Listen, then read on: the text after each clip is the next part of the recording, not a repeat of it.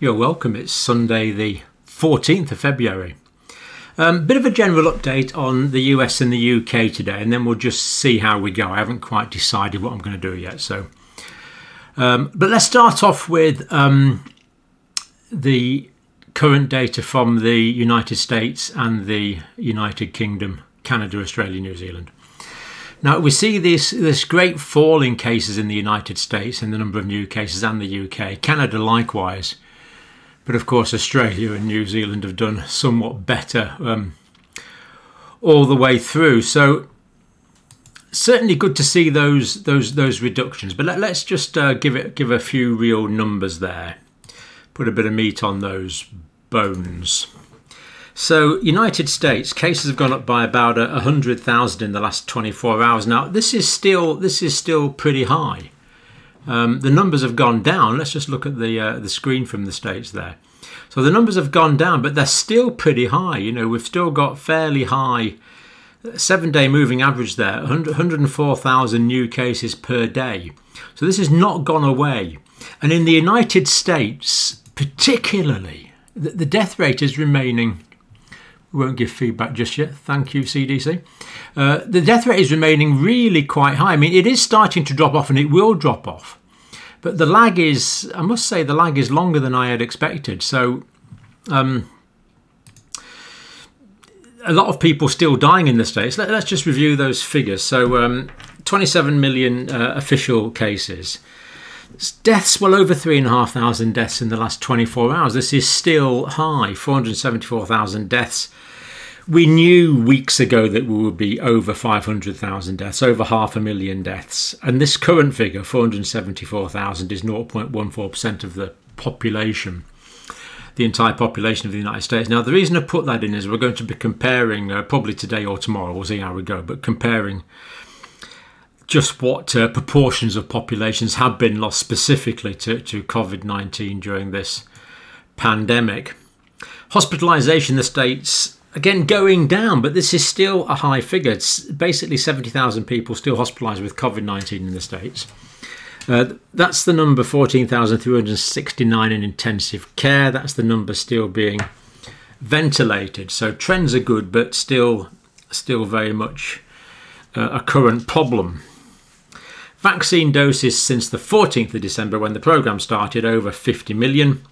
So the first dose, 37 million. Booster doses, over 13 million. But again, just re-emphasising how far we still have to go. We still haven't vaccinated, or the authorities in the States still haven't given a second dose of vaccine, which is their policy, to 5% of the population yet. There is still a long way to go on the vaccination programme. But now the trends are good. Past 7 days, new daily reported cases down 22.1%. Great. New daily reported deaths just starting to go down, as we saw on that graphic there. Just starting to go down now. The deaths will go down now. There is no question about that. They're going to go down. We know that because the numbers have been going down for a week or a few weeks now. So the deaths will go down, but there's been a long tail of deaths. But of course, they are going to still keep going up to well over the 500,000 mark, unfortunately, in the States. So new daily reported deaths, 5.8, down 5.8%. COVID-related hospitalizations still relatively high, but down 17.8%. Test positivity rate well under half what it was, 5.8%. So when it gets below 5%, that will be below the epidemic threshold, but it's not quite there. Not quite there yet. The trends are good. I'm still worried, and I will be for some time, about the possibility of the new variants in the States. So COVID-19 cases caused by variants in the States. Now, this is a new dashboard here from this Helix company, but it's not very good. They haven't updated it for a while. I think it might just be due to lack of data, but we will be looking at the CDC site as well. But in terms of B117, the UK variant, the order is Florida, California, Georgia, Texas, in that order of number of cases. Now, the level of genomic surveillance in the States is still not good. But let's have a look at this screen here, which gives us some more information. Now, this is live time from the US COVID-19 cases caused by variants, live from the CDC. So the variants they're worried about, the UK variant, the South Africa variant, and this one's one of what's called the Brazilian variant. So it's the UK, South African and Brazilian in that order. And we see we haven't got complete data. But what we've got is 981 UK, 13 South African and 3 Brazilian variant. And the one I must say I'm most concerned about from what I know about at the moment is this South Africa variant. I really do hope everywhere can keep that out. So again, lifetime data, very good, these CDC websites. So Florida, we see B117 variant, the UK variant, 347 cases, Brazilian 0 and thankfully, that's good, South African 0 as well. California's next. I think Georgia was about the third, yeah. So interesting to go around, look at your state, look at states you're interested in. And that's the most up-to-date lifetime data that we have on that. So that's just a brief review of what's happening in the United States. Very good trends. Looking brilliant, but there again we were November, December in the UK. So I'm still concerned. Now, the vaccinations are picking up in the States, but not quick enough to generate the herd immunity. So I expect cases to keep going down in the States unless this variant, because these variants become a significant issue. And to be quite honest, how that's going to go at the moment, I don't think anyone really knows. It could go either way. The longer it goes on, the more hopeful I get. But remember, the US has not yet vaccinated 5% of its population, so that just puts it in perspective. And the need for the ongoing precautions at the moment is absolutely tantamount at the moment for the next few weeks. I really hope this message is really taken on board in the States. Now, moving on to the UK, UK data. So number of cases. That was Saturday, that was Friday. Data's always a bit difficult for the weekends. Well over 4 million official cases now. Deaths, again, that was Saturday's numbers, always lowered in the weekend, so I'm afraid that's artificially low. That's probably nearer the real number there for Friday. 117,000 deaths now in the UK, and we noticed that 0.18% of the population of the UK has died, and remember the number in the States was 0.14. These are just according to my calculations, but I don't see why they're not accurate. So 0.14% of the population in the United States has died of COVID, 0.18 in the UK. So the UK death rate per capita is higher than that in the United States. Now the government's pleased with itself about the vaccination. It's very pleased with itself about the vaccination programme, and I share that. I still think it could have been done quite a bit quicker. I can think of a few ways to speed it up, but it is delayed by quite a bit of bureaucracy and administrative issues. I still feel that giving larger doses of larger volumes of vaccines out to more localised areas could have speeded this up quite a bit. But we are where we are at. We have to go with the programme. And 14.5 million first doses, second dose, which of course we're not focusing on, but we'll have to start soon as the time gap gets bigger, just over 500,000 doses. So plenty of information there, tracker app and other things if you want to click on them from the UK. All I'm going to highlight from the UK at the moment is Mr. David Davis MP, who kindly gave me a ring. Actually, I was quite pleased a couple of days ago. Excuse me for the name dropping, to talk about this new Spanish study, which he reports on here. So I did the video on this yesterday. So this is a very important study on vitamin D and COVID-19. Its findings are incredibly clear. An 80% reduction in the need for intensive care and a 60% reduction in deaths simply by giving a very cheap and very safe therapy, calcifediol, or activated vitamin D, so writes tweets David Davis. And we looked at this in detail yesterday, and of course we completely concur on this channel with this thinking. The findings of this large, well-conducted study should result in this therapy being administered to every COVID patient in every hospital in the temperate latitudes. I did say yesterday that if regulatory authorities like NICE and the regulatory authorities around the world don't look at this new convincing data that we looked at fairly extensively yesterday, they are really derelict in their duty of care. They really have to do this. If not, to be quite honest, there are serious questions to answer. Even if they're to review it, thoroughly review it, and then say, well, we've thoroughly reviewed this, but we reject it because... Not that I can see any reason why they should reject it. Me and David Davis certainly agree on this one. And here we have... furthermore, since the study demonstrated that the clear relationship between vitamin D and COVID mortality is causal, the UK government should increase the dose and availability of free vitamin D to all the available vulnerable groups.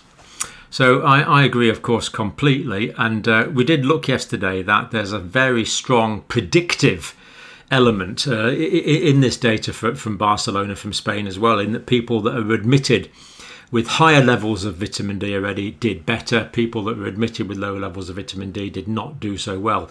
In other words, low levels of vitamin D were a bad prognostic indicator. So I agree with Mr. Davis. I think the case is made, and it really is should be with the authorities now to look at that. Now, Oxford University extends COVID-19 study to children. So Oxford Vaccine Group COVID vaccine trial, published on the 13th of February, is being done in London, Southampton and Bristol to look at the safety and immune response in children and younger adults ages 6 to 17 years. Now, I'll tell you what I expect.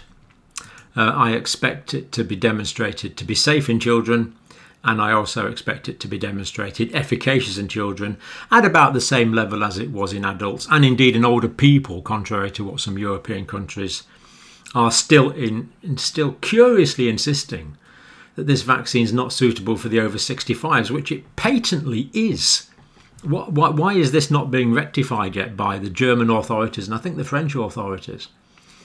Very strange that they haven't rectified that yet and started rolling out the Oxford vaccine to the over 65s. Anyway, I'm expecting it to be efficacious in children as well. Now, it's a single blind. In other words, the people giving the injection know, the people receiving the injection don't know. Randomised phase 2 trial, 300 volunteers, 240 going to get the vaccine, 60 going to get in the control group. Now, notice the control group, and this is quite clever really, the control group is not salty water. It is an alternative vaccine, which will also give a sore arm. So I'm afraid the children and the parents will have no idea whether they've been given the meningitis vaccine, which is the control, which we know is not effective against COVID-19, but is known to be safe. They won't know the difference. It's safe, but it will still give a sore arm.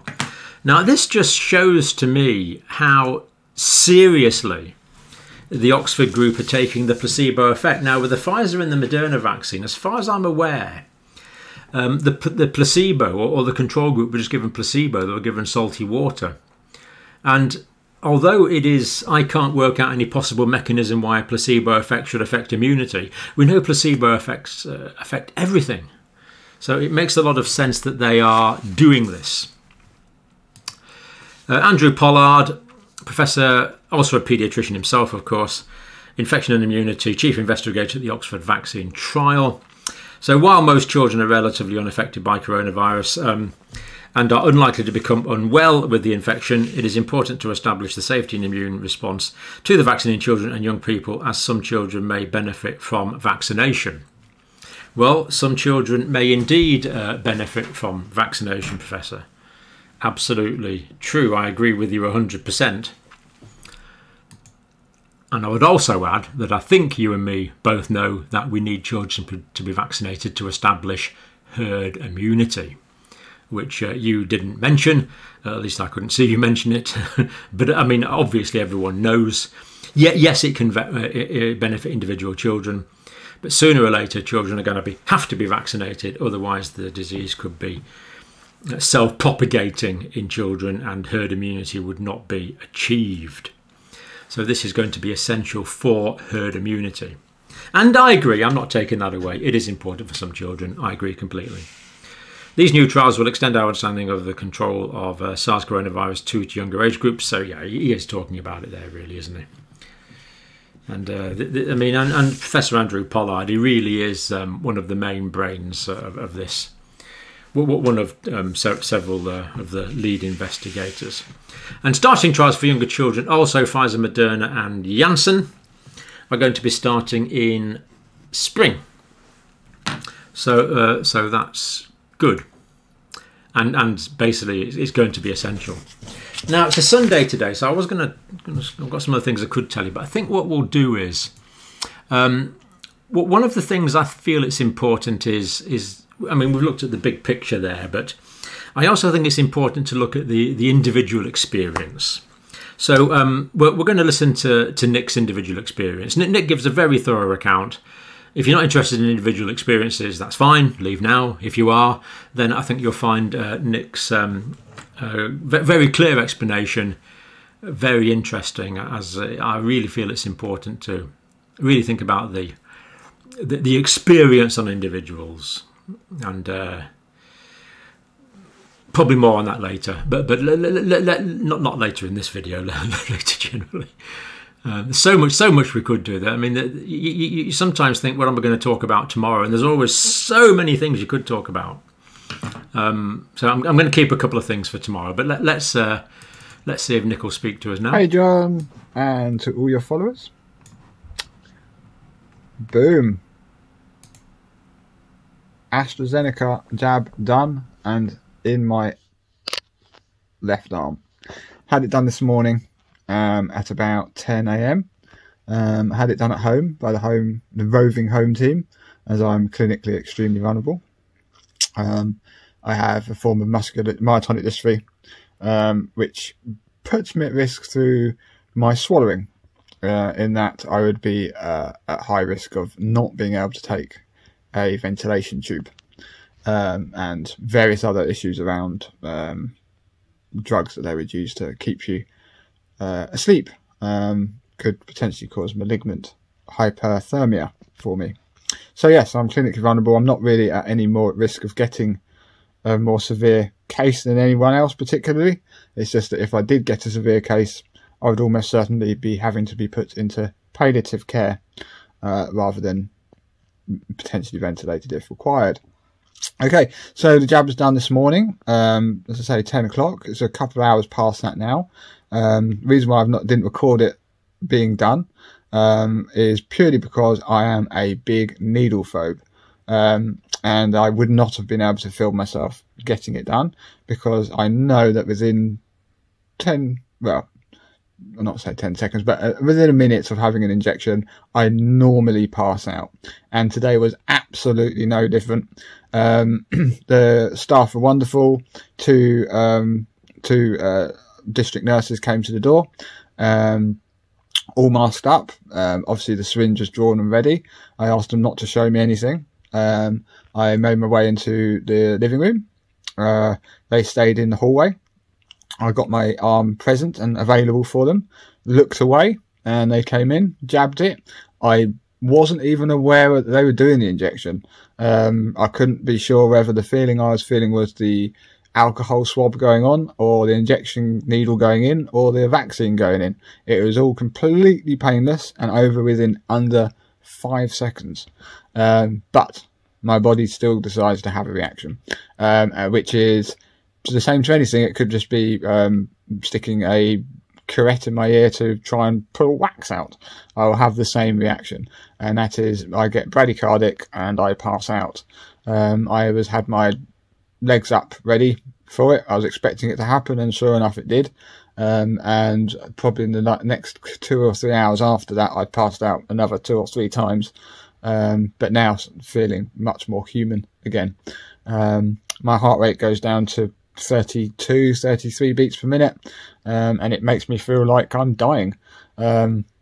So it's not really a needle phobia I have, it's a phobia against this reaction that I get, which is somewhat genetic, as I believe that my dad has had this reaction a bit in the past as well. Right now, how do I feel? Apart from feeling a little bit wiped out from passing out so many times, I feel absolutely fine. I have a slight soreness and tenderness in the arm where it was done. Feels like I was punched there maybe. But I know my basal temperature. It's normally 36.4, and it is today. I measured it just after the injection. And I will do so again at 12 hours and at 24 hours, and report back both times, and let you guys know exactly what I'm feeling, if anything at all. I hope I do feel a little bit from it. I've been taking 5,000 IU of vitamin D for the last over 7 or 8 months, really. I was taking 2,000 IU before that. And yeah, I'm hoping to get some form of reactogenicity to the virus, to the injection, as my immune system mounts a good response to it, I hope. Yeah, so I shall report back in 12 hours time. Until then, thank you very much. Okay, so it's 10 p.m, which makes it 12 hours past my AstraZeneca first initial dose vaccine for COVID-19. Yeah, I started to become aware at around 9-hour mark that I was getting slightly hot feet, slightly clammy, sweaty hands, and becoming aware of the smell of my BO, which is normally a sign that I'm coming down with an infection. I believe is a sign of your B cells starting to do their work. So I decided to check my temperature, and it was 37.4. So it was definitely up from earlier, from my basal rate of 36.4. So not high. Certainly nothing that requires any kind of intervention of antipyretics, but a degree warmer than normal, and slightly noticeable, but certainly not uncomfortable. No need to feel like I need to go and sit out in the snow or anything like that. Not that we have a lot of snow down on the south coast, but still, it was a temperature nonetheless. At 12-hour mark, which is now, I'm down at 37.1, which is good. Again, still don't feel any sickness from this at all. I feel completely recovered. Well, as recovered I am going to be until I've had a night's sleep from my fainting syncope episodes earlier this morning. Yeah, my heart rate's now sitting steady at 60, between 55 and 60, which is where it normally is, which is good. And the pain in my arm, I would say, is around about 3 out of 10 sort of level. So nothing too serious there, and certainly nothing that requires any painkillers. It doesn't feel sort of achy. I have no achy joints or achy limbs other than my usual kind of aches and pains. So yeah, still really happy to have taken the AstraZeneca jab. Not obviously, there is slight concerns over the new variants, and how they may impinge on its efficacy to stop me from becoming mildly ill. But if it stops me from potentially being hospitalised or dying, then I am all for it. So yeah, I shall be back in 12 hours after a good night's sleep, at the 24-hour mark, and let you all know how I feel. Thank you very much. Hi. So it's now 24 hours post the AstraZeneca COVID-19 injection, and I'm happy to say my temperature is now back down to its normal 36.4 degrees Celsius, and I feel absolutely normal. The only thing I have is slight arm pain. Feels very much similar to when you're back at school and you had those pens with the 4 different colours and the little round sort of knobbly bit on top, and someone smacks you in the top of the arm with one of them. That's exactly what it feels like. Again, no need for any kind of painkillers. I've had no sort of need to feel like I need to skip any food. Yeah, I feel absolutely fine. In fact, I feel great. I feel really happy that I've had the first injection done. So yeah, anyone that's perhaps hesitant for getting a vaccine because you're maybe needle phobic or you have a reaction like I do. It's easy for me to say there really is no reason to be. You obviously have your reasons in the same way that I have my reasons that I'm nervous and scared for having a vaccine, and obviously this long build up from realizing that there is a virus emerging to, oh my God, I'm going to have a needle in however many months to years time. You know, it doesn't help. So there are ways of dealing with this. One of them is to take control of the situation, whether that be if the nurse asks to see your left arm and you say, no, I want it in my right. You may be right-handed and that may be a bad choice, but you know, if that's the control you need to be able to feel that you have control over the situation, then great. You can also tell the nurses and the staff involved that you aren't scared of needles. They're used to seeing it, and warn them if you're going to pass out that you may well pass out, so that you don't scare them, because sometimes it can be a bit nerve-wracking for a member of staff that hasn't perhaps seen it before, to have someone collapse on them. But yeah, let them know that you're nervous of needles. You don't have to suffer that in silence. It's something which is not something to be embarrassed about. It's quite normal. As I say, not everyone will pass out. In fact, very minimal people do pass out from needles. But again, there are ways. If you know that you are going to pass out, get yourself in a position where your legs are raised above your head before that happens, because that way it can help you to mitigate the feelings, such severe feelings before you pass out, of your blood pressure dropping and the blood draining out of your head. So if you're already on the floor, you can't fall down and hurt yourself, and sort of end up smacking your head on something, which could end up putting you in A&E. And B, you won't get that bad feeling of your life drifting away from you. You'll just be aware that you are going to pass out, and the next thing you'll know, you'll be very confused on the floor coming round. Hopefully that will be it. But if you need to take some rest after that, you need to sit down and chill, drink some water slowly. That will help raise your blood pressure. And yeah, just keep an eye on how you're feeling. If you're feeling wobbly, leave it another 20 minutes. You don't need to get up and move around yet. There's nothing to force you to have to get up and move. So yeah. And in terms of the process for me and getting my vaccination, I understand there's lots of people out there that necessarily still haven't been contacted yet and are on the clinically extremely vulnerable list. Contact your GP at first port of call. Don't tell them that you're asking. You know, start off with your contact saying, I'm not looking for a date, because that's just going to upset them straight away.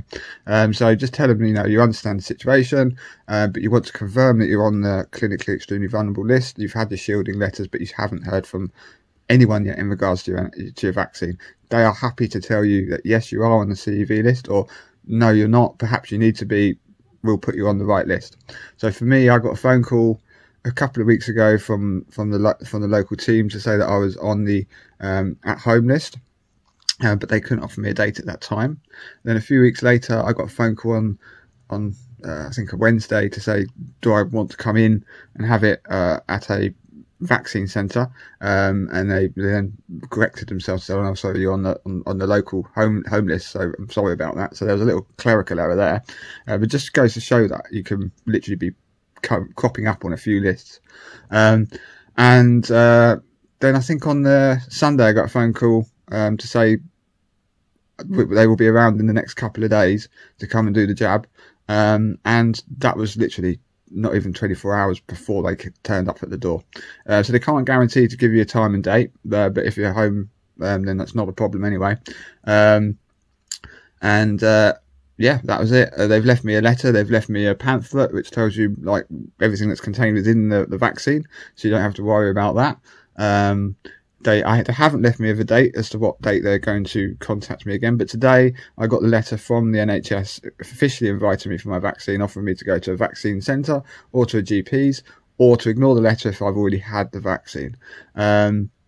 Which obviously I have, so I should ignore the letter. And it states in the letter that they will be contacting me in due course about my second shot, which I believe will be the AstraZeneca, because obviously the trials between the different shots would have only just taken place and started. So, yeah, I assume I'll be getting a second AstraZeneca shot. And at that point, I will come back and explain how that went, and let you guys know if there's any greater effect to the second shot.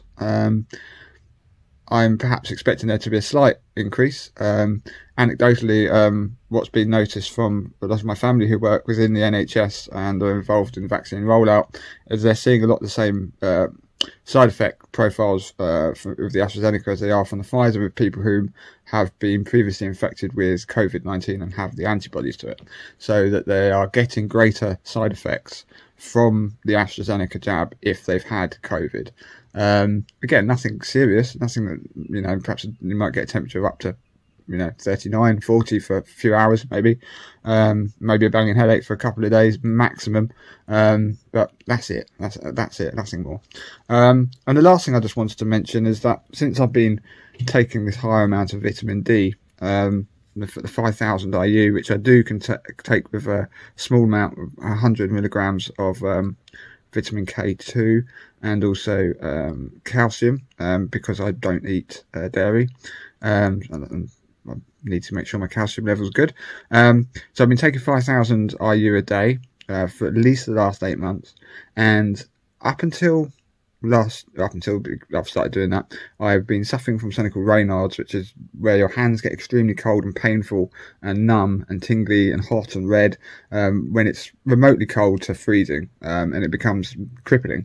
I noticed this year I was walking in the snow, and I had not walking in the snow, I was just moving around the garden, and I noticed I didn't have my gloves on and my hands weren't hurting. So do we put this down to vitamin D? Do we put this down to perhaps it's just improved over time anyway? I don't know, but all I do know is it's an immunological response, which is probably brought about by a heavy dose of a viral throat infection that I had a few years back, and now I'm just not getting it. So, is it causation? Don't know. Correlation for sure. Just a little thing I found out and I've noticed through this pandemic and through taking extra vitamin D that has helped me perhaps in other areas of my life as well without realising. Okay, so thank you very much, everyone. I'm sorry if I may have rambled a little bit too long, but I really hope this has covered some areas of interest for people, because there will be lots of people out there who are vaccine phobic, or just medical phobic in general. You need to find a way that you can allow yourself to get your vaccine done. If it means you're not going to go to stand in a vaccine centre and get it done, and you have to get it done at your GP's, and that's fine. You may have to wait a few weeks longer to do so. But we're all still in the same process together until we're all vaccinated and done. So you waiting an extra few weeks to have it done is not going to speed up or delay your process of getting back to normal life, because as we know, once we've had the vaccine, we are still in this same boat. We are not out of it yet. So good luck to everyone else. Everyone stay safe and well. Big thank you to Dr. John, as always, keeping us all sane, helping us deal with this pandemic in whatever way we can, you providing safe and acceptable knowledge and science which is backed up by evidence, is a comfort to me, and I'm sure a comfort to all of your followers, and has been from the very beginning, because no doubt of a lie that if I said at the very beginning of this I wasn't scared, then yeah, I was lying. I was petrified for the first few weeks, and my way of dealing with it was just literally to learn about the human body, about viruses, about vaccines, and about how this can be improved. And your channel and some of the other channels around YouTube have helped dramatically with that. And following Dr. John's previous work on immunology and the immune system and other cardiac systems, etc., has been fantastic. So thank you so much. And again, speak to you in 12 weeks' time. Bye-bye. Hey, John. And... Oh, well, thanks for that, Nick. Interesting. We'll look forward to hearing from you in 12 weeks' time. And thank you for watching, of course.